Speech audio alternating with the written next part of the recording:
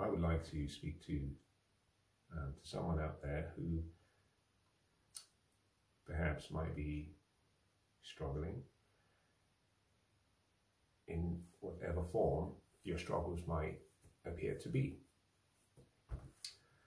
It's not unusual to sometimes feel as though your problems are particularly unique to your self and your circumstances. It would be naive of me to perhaps speculate on what such struggles could be. And so my word of encouragement to you this evening is to, in the midst of your struggles and in the dark times, when you feel that perhaps no one cares and no one is there to help, or that unfortunately the pain and the suffering is here to stay, always keep in mind that things come in seasons, and whatever pain, whatever sorrow, whatever calamity, sadness that you may be experiencing, it hasn't come to stay. It has come to pass.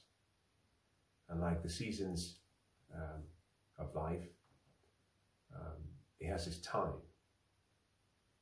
And we make it a tragedy when we make decisions in haste based on emotional feelings in the present, but which are temporarily passing through. So always keep in mind that the sun rises and the sun sets. And every day all you have to do is open up the door just a little bit for the sunlight to come into your heart, into your home, into your life, and perhaps warm up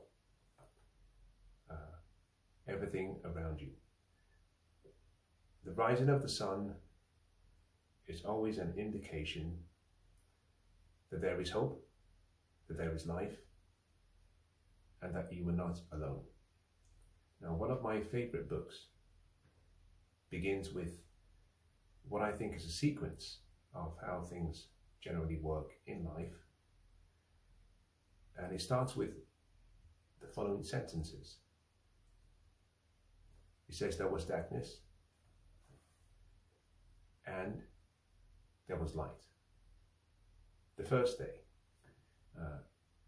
The sequence there is to encourage us to remember that after darkness comes brightness, comes light, and comes opportunities.